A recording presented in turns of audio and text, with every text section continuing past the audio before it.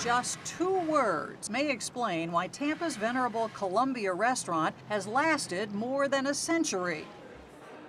Cuban sandwich. So we've got our ham on there. All right. Next important thing would be our pork.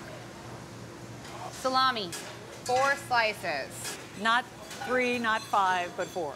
It's a sandwich built according to exact specifications. 2 pickles. 2, only 2. Only 2. Made from an age-old family recipe. Cuban sandwich at the Columbia restaurant should be 9 inches long. Period. Period. End of story. Not a lot of room for creativity here.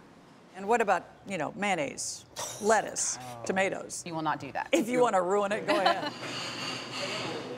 It's served hot after being assembled in a very precise order. Does it matter? Yeah, it matters. It's the difference between being great and good. It's amazing to me that both of you were kids in this place. Richard Gonsmart and his daughter, Andrea Gonsmart Williams, are the 4th and 5th generations to own and run the Columbia. We're the oldest Hispanic restaurant in the United States. They give the sandwich a lot of the credit. They say they serve as many as 600 a day. But this is a heavy sandwich. But I think it's anything like a burger. You go and you know you want to eat it, and you indulge. It comes with a complimentary triple bypass. Oh, it's a Of course, that didn't stop me. You're eating it upside down. No, you're not. Very good. Do you consider this a regional food?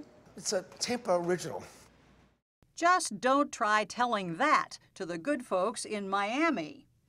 And I love when Miami says they have the real Cuban sandwich. So what's wrong with the one that they serve in Miami? They don't put salami. That's the big argument. They don't put salami. They don't put salami.